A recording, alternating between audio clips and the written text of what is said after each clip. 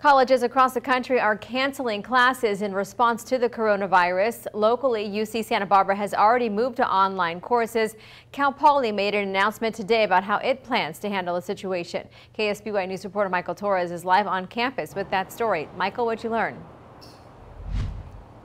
Karina, in a video sent out to students today, Cal Poly's president announced that spring break will be extended by a week and campus activities have been canceled. But most importantly, in-person finals will still take place. Now, I spoke with students about today's news and they had a strong reaction. Some don't think the university went far enough to protect them.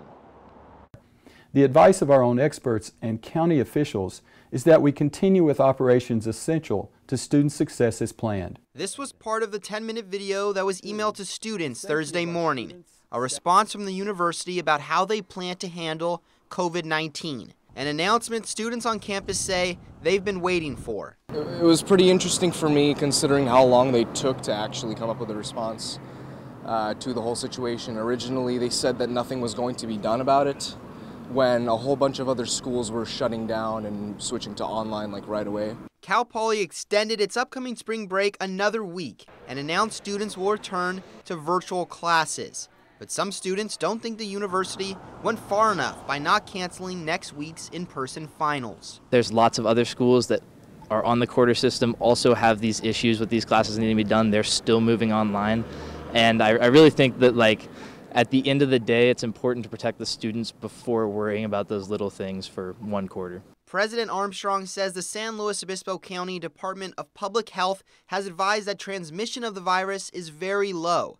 And without any confirmed cases in the county, in-person finals was the right move. We believe proceeding as planned through the end of the quarter maximizes student success while putting safety first. With classes meeting next week, some students say they're now worried the coronavirus could become a threat. And I'm personally worried that we're going to have an outbreak if we don't stop it soon enough.